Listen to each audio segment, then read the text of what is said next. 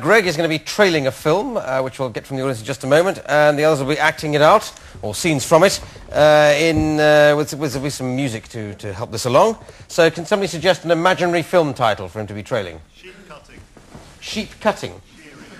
Shearing. You changed that just as I was turning round. All right, The Revenge of the Sheep Shearer. Make it The Revenge of the Sheep Shearer. That's not what he said. I know, but I'm turning into a film title. Don't quibble. So I shan't quibble, Mr. Anderson. Yeah, the other three are going to be Craig, let us acting move on. Comedy awaits. Been waiting for some time, Greg, so...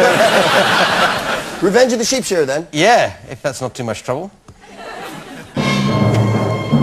From the people who brought you Sheep Cutting, it's Revenge of the Sheep Shearer, a movie that takes place in the heart of the Basque Country. She was a young girl with loving on her mind.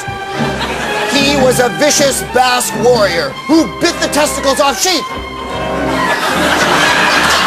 No! What fresh hell is this? He was a fascistic Spanish colonel who would get his way no matter what. I want my way. See the thrilling chase through the mountains with Daisy the Wonder Sheep. Thrill to the Basques' fight for freedom as there's a punch-out using paella. Take some crumbs. See the fascistic colonel beat Daisy and everyone else within his reach with a birch rod. Ah! I told you, I'm very dangerous. Starring Deke Sleasley as the fascistic Spanish colonel. Hear him say, I love the Dutch. Carl Nibley as Veronica. Hear her heave fretfully. I've split my pants, look. And introducing Dahlia Anderson as Daisy the Wonder Sheep. Now the sheep's hit the fan. It's Revenge of the Sheep Shearer. No one will be seated during the last three mouton. Coming to a theater near you. Did you split your pants? Yeah. Well,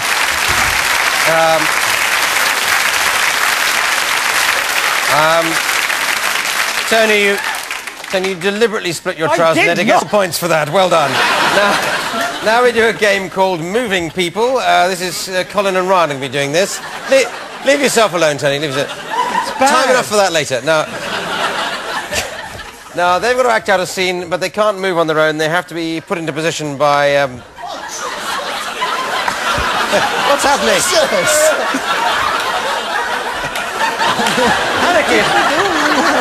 That's too much for Jim. I can't describe what I just saw.